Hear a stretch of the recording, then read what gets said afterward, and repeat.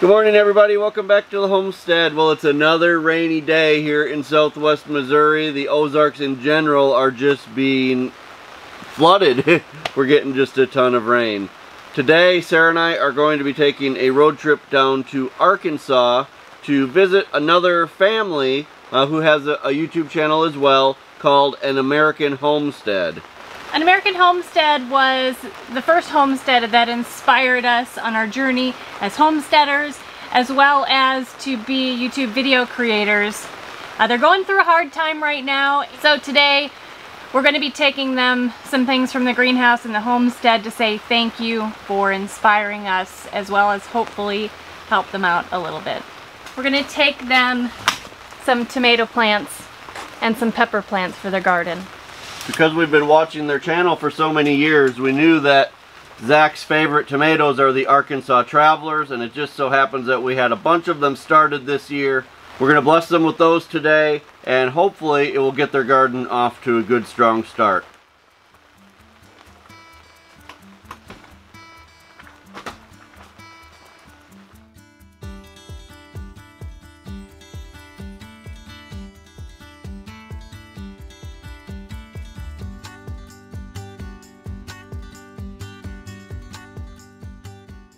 Well, we've passed into Arkansas on our way to visit Zach and Jamie at An American Homestead. So I wanted to take a couple minutes to talk to you guys about what they're going through and how we got to know who they are. When we bought our urban homestead in the Phoenix area, we actually happened upon a Roku channel about homesteading and started watching episodes of their, I don't even know if they had a YouTube channel at that time, but they had videos on that Roku channel, and we started watching them and really fell in love with their family and what they're doing. They live off-grid in the Ozark Mountains in northern Arkansas, and we were able to watch their journey from almost the beginning, definitely from the beginning of when they started filming. We really just fell in love with what they were doing. Their family is so sweet, their faith, their determination, and we knew that that type of lifestyle, the homesteading lifestyle, was really what we wanted to do and what we were being called to do. We have continued to follow them on their YouTube channel and really enjoy them. Recently, their family has shared through YouTube and through their Patreon channel that Jamie has cancer. She has recently gone through surgery. She is home now, recovering and going through different treatments.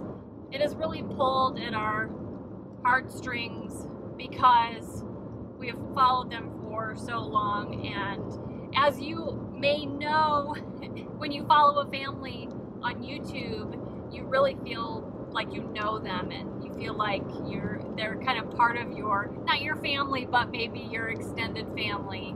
And we decided to reach out to them homestead to homestead to see if there was a way that we could help them.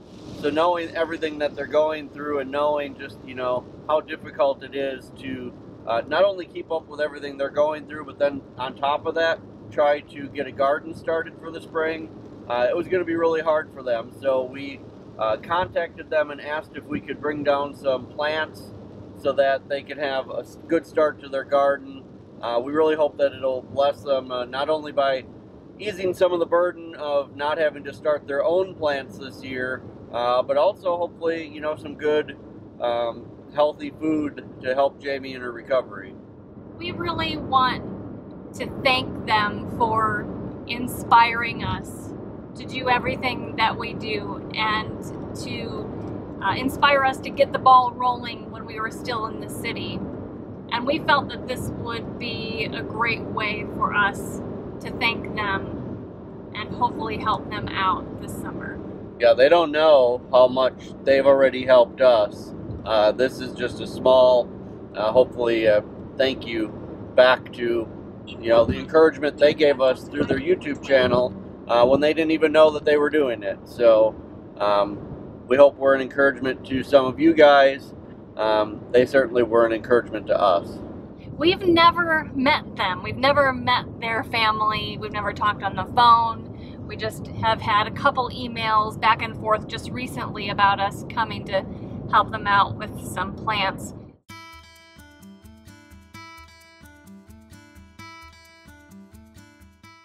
Hey guys, we made it to an American Homestead. Finally got to meet Zach in person. We're excited. I don't think you guys have any idea what an influence you had on us. We were talking on the way here. We didn't even know where the Ozarks were until we started watching your channel.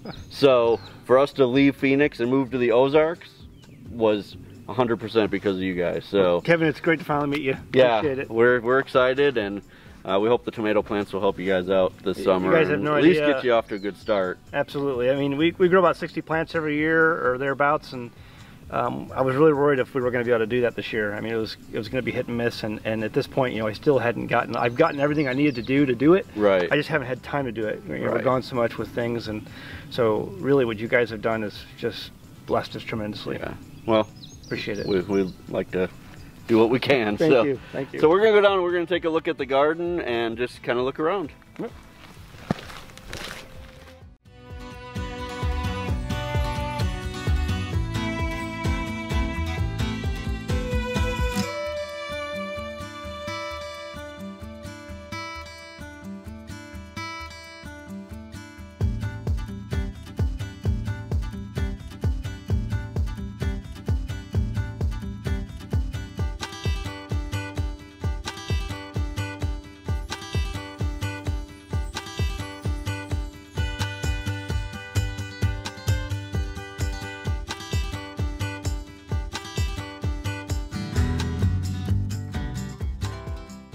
Well, we sure had a good time yesterday taking those plants down to Arkansas for Zach and Jamie. We sure hope that those will help them out.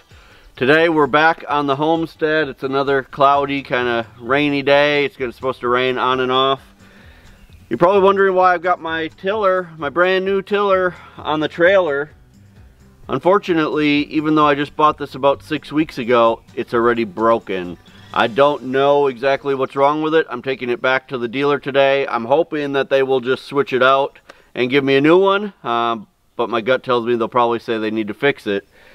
I was using it a few days ago before we got that big rainstorm because I thought I'll get the summer garden tilled up before we get all this rain. I got about 3/4 of the way through the garden and I wasn't hitting any rocks or anything like that. It's actually an area that I've tilled before. And all of a sudden, the tiller made a huge clunking noise, and it just seems like it's frozen up. It won't spin. I quick unhooked it from my tractor so that I didn't damage my tractor. I don't think I damaged my tractor, but it's like completely seized up. So I need to take it back to the dealer and see what they'll do about it. I've used this thing for less than an hour total so far. I tilled up our spring garden, which, you know, really isn't that big. It's about 50 by 80. And then I've tilled up now 3/4 of our summer garden, which is the same size. So definitely not anything that should be a burden to this tiller. So we're going to load it up, or we've got it loaded up. We're going to head off to the place that we bought it and see what they'll do about it.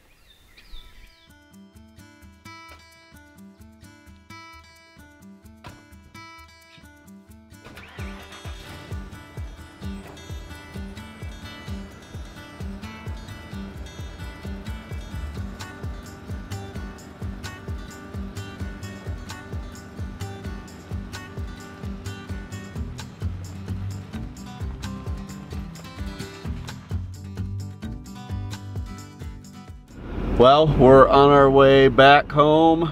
I do not have a tiller on the trailer, but I have to say I was very happy with the customer service here at the shop.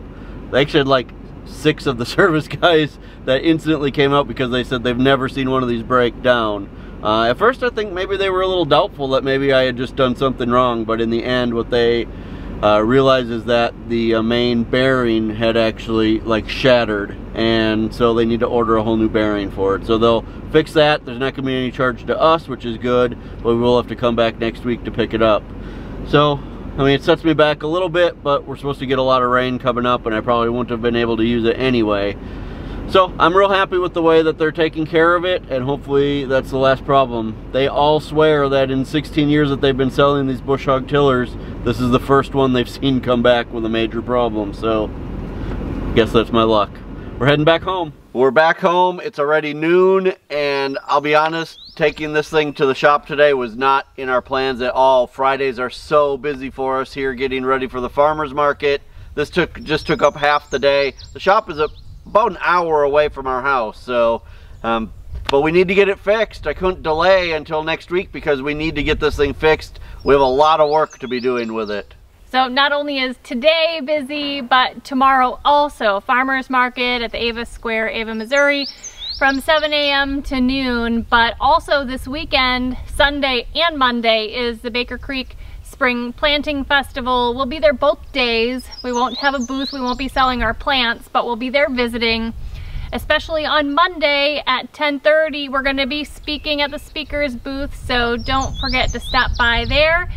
We'd love to chat. Hope you guys can make it. It's a great time. Yeah, we're really looking forward to meeting a lot of you guys and just being able to spend some time getting to know you. You feel like you know us. We don't feel like we know a lot of you yet, so we're looking forward to that.